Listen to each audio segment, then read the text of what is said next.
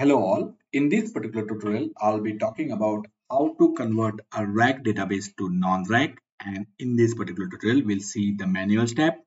Some of these steps can be done via DBCA, which I will cover in different tutorial. I have got a two-node RAC. It's on Oracle 19c. I have divided this particular tutorial into two parts, part 1 conversion and part 2 the post cleanup. There are so many steps that we need to cover, so have patience with me. So that this particular environment is 19C RAC, two nodes, and we will be converting a RAC database to non-RAC or single instance in this particular tutorial. So I can show you how my environment looks like. So let me go here. Let me set my environmental variable. So aura env convert m1, that's correct. dbua, once I launch the dbua, we will be able to see whether that particular database is a RAC database or a non-RAC database. It will show here whether the database is RAC or non-RAC. So we will see that using the dbua. So the database that I will be converting is called convert m. That's the database I have chosen. So this is the database, and you can see here that particular database is the RAC database. I can also run this particular query. So I will connect this particular database via the SQL developer. So I'll run this particular query via SQL developer. So connect, and the SQL developer is used to check the remote connectivity as well as to check that the password file is working. So we can see that there are two instances, 1 and 2, running on node 1 and node 2. The database is in the database name is convert m and read write. We will be converting this RAC database to non-RAC or single instance in this particular tutorial. So I'll explain the steps. So we will check whether the cluster parameter is set to true or false. We will check whether the database is started with SP file or P file. If it is started with P file, SP file, then we'll create the P file from it. If it is already started with P file, then we do not have to create the P file. Then what we will be doing is we will be stopping our database. So we'll stop the database because the work on the existing database is done and we are ready to convert the database. So we'll stop the database. We'll check the database is stopped. So we'll check the database is stopped. Once that is done, we will go to the home location and we will copy this particular file, the P file that we created. We'll copy that without the instance number. So you see, I'm copying the same file with this similar name, but here the instance name is not there, and I have highlighted this. Now we will edit this particular file. We will edit this particular file. What we need to do, we need to do three changes. We are going to remove any parameters related to instance 2. I'm going to rename the instance 1 parameter as star, and I'm going to change the cluster database to false. So that's all I'm going to do. The next thing that I'm going to do is remove the database from the cluster configuration. So I'll remove the database from cluster configuration using the srvctl remove command, and then using the srvctl add command, I will add the instance back into the cluster, and this time I will say the db type as single. Once the database is added, at this moment, actually, we have converted the database into single instance. So I will start the database now, and you should be able to see that we have already converted our database to single instance. We will do some checks, like you will run the DBUA, etc., and we will do some checks. But however, we have to still do some kind of cleanup, such as we have to disable the thread 2, which is associated with the instance 2, the redo log groups, which are associated with thread 2, so we will delete them. We will also drop the undo table space associated with the second instance.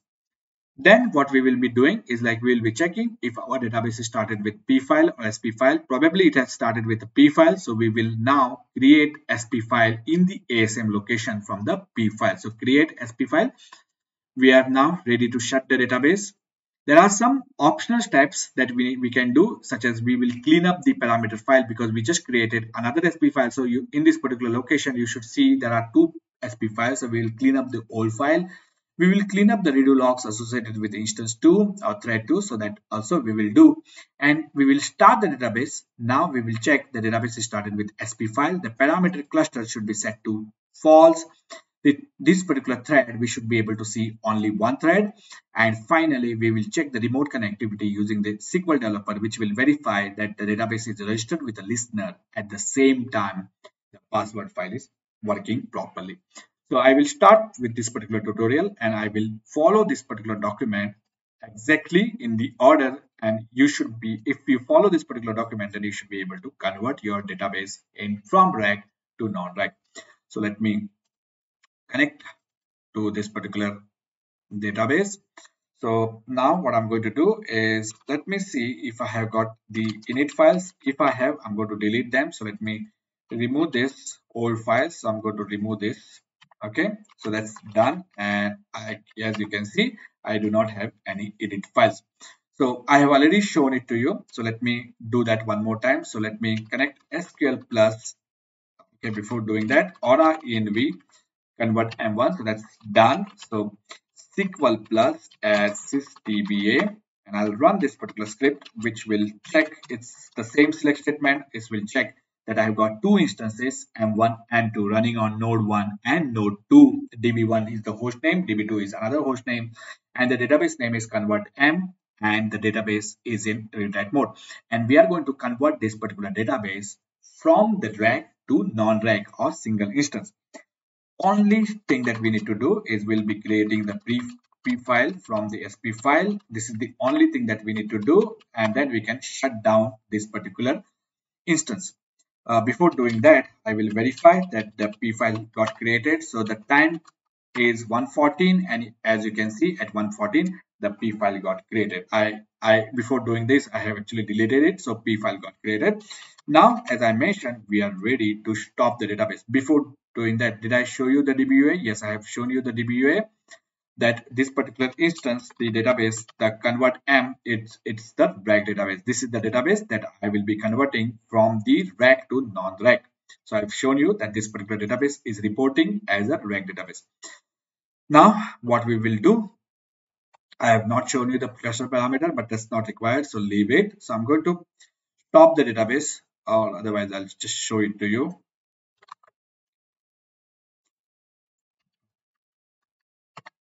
And you can see the cluster instance shows 2 and the cluster database is true. So you can see the cluster database is set to 2 and cluster database instance is number 2.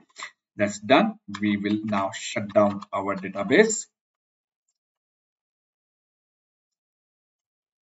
So let me do that. So once that is done, I'll not verify that it has got shut down. So that's okay. So then what I will do is I will launch one more session while it is getting shut down. Let's not waste more time. So I opened one more session, ls -l init, and you can see this particular file. I'm going to copy another file. So let me take this, copy, and now if I run the init file, I have made a copy without the instance name. I'm going to now edit this particular file to remove all the instance 2 level parameters. So let me go to this particular box, cancel this, yes, and let me clear my screen, gedit init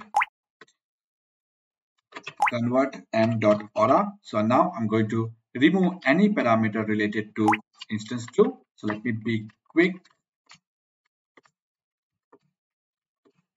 I'm deleting, I'm being careful, but I'm fast. I do not want to waste your time, but I just want to show that I'm doing this real time. So that's done. Thread 2, that's done. Undo table space 2, that's done. And instance 2, that's done. So that is one thing. Then I set the instance 1 to star. So let's do that as well. So take a control C, control H, star, replace all. Okay, so that's done.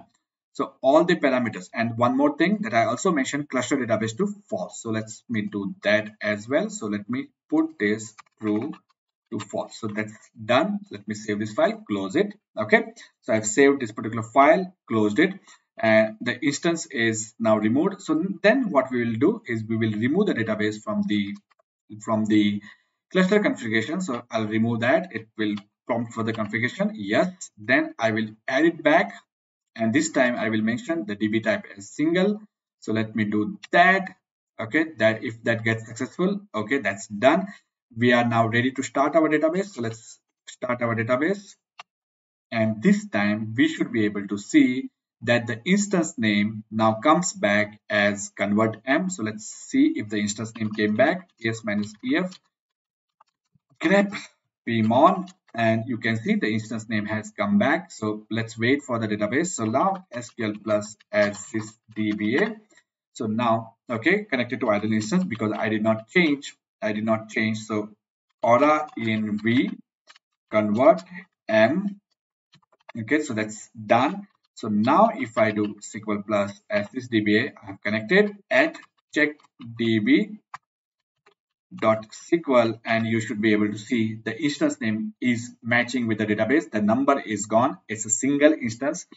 So parameter cluster should see that it is false, and this particular database would be started with the p file. So if you can see, it started with a p file. So now we have to fix all of this.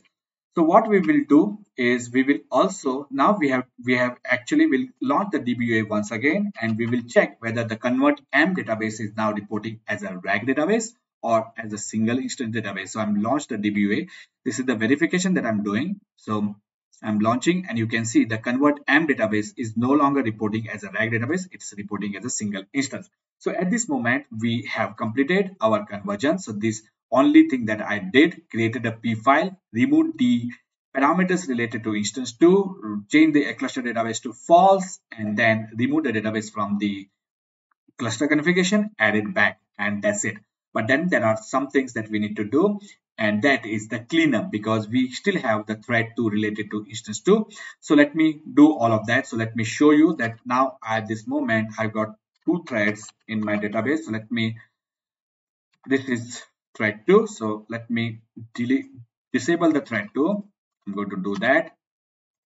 I'm going to also disable remove the log file group 3, 4 associated with, I'm going to drop all the redo log groups associated with the thread 2. So that's done. Then I will select this again, and you should be able to see that I only have thread 1.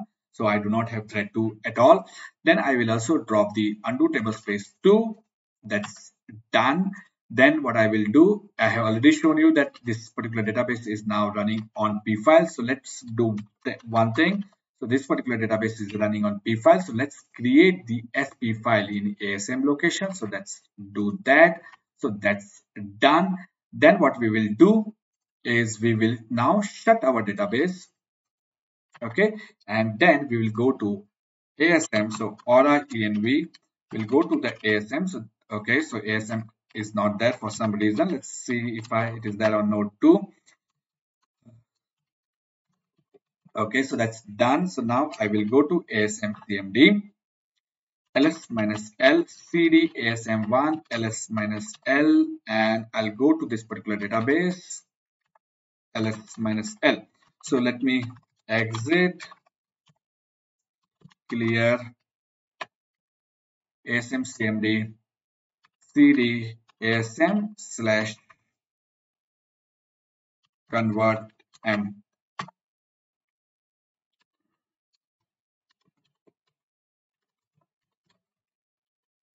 Okay, and here you can see that I got redo log 3 and 4. We don't no longer need them, so I'm going to delete them. So that's done. I'll go to the parameter file, and I will remove the extra parameter file. We created another SP file, so we don't no longer need this. I'm going to do that. So now I will go one back, and I will show you that I do not have redo log 3 and 4 because I have deleted them. So let me exit out of here, and then what we need to do is we now need to start our database. So let me start it. Okay, this is the final startup. So we are going to start our database, and now we are going to verify all the things, such as the database is running on SP file, the database has only one thread, the database has cluster database false. So let's do that. So show parameter SP file. So now it was empty. Now it's running on SP file. So that's good. Show parameter cluster, and you can see cluster is set to false, and show parameter. So what we need to do, one more thing. Okay, the thread, we need to verify that we have only one thread. Anyway, we have verified it, but no harm in verifying it once again. So I'm going to verify, that I have only one thread. So this is getting copied. Okay, so you can see one thread. So all things is done. So now what I will do is I will check the remote connectivity. So let me disconnect.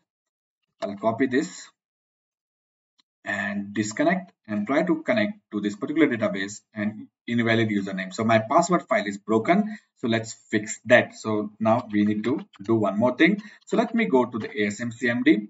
Okay, and let me go to the database location and let me go to the password file. Let's see if we have a password file here. Yes, we have a password file, but for some reason the database has not taken this particular password file. So what I'm going to do is like I'm going to use the password copy command. So I'm going to use this particular command to copy this particular file back into the ASM. So I'm going to do that. So let's do that. Once that is done, I will safely delete this particular file. So let me ls minus l, you can see that I can delete this particular file. So I'm going to do that. So that's done. ls minus l. So I have only one password file and this is alias. And now that error that I got, I should not have that error. So let me connect to the database and the connection should get successful. And you can see the connection is successful. And then what I'm going to do is I'm going to verify that this particular database has got the convert m instance name matches with the database name. That's what we have done. So I verified that the database is single instance using the query. I have also verified that the same information we get using the DBA, which shows that that particular database is single instance. One more thing that I will do is I will try to stop the instance using srvctl. So stop instance minus d convert m minus instance convert m, and let's see what message we get. And database convert m is not a cluster database, which means it's a single instance database. And the pmon process also shows that the convert is not convert m1 anymore. So you're using these particular steps, it's actually very simple. If you follow it, it's if you understand the concept, it's very simple. I actually did only three things. I created a p file, then I stopped the database, then I copied the p file again, removed the instance one parameter, sorry, rename the instance one parameter to star, remove the instance two parameter, change the cluster database to false, remove the database from the cluster, added it back. And that was all that was done to convert it. There are some other things such as we need to fix the SP file, which I recreated the SP file. We have to delete the thread 2 and relog groups associated with thread 2, undo table space 2, and the password file got broke. So I recreated the password file. So these are the additional steps that I did. I hope you liked this particular tutorial, and if you watch this, if you ever get a requirement to convert a RAC database to non-RAC or single instance, you can follow this particular document, and I'm sure with this help of this particular document you will be able to convert your particular database from RAC to non-RAC. Thank you for watching, and if you have liked this particular tutorial, do subscribe to my channel. I will based on your interest, I will be posting more videos. So do subscribe to my channel. Thank you for watching and see you in next tutorial. Bye.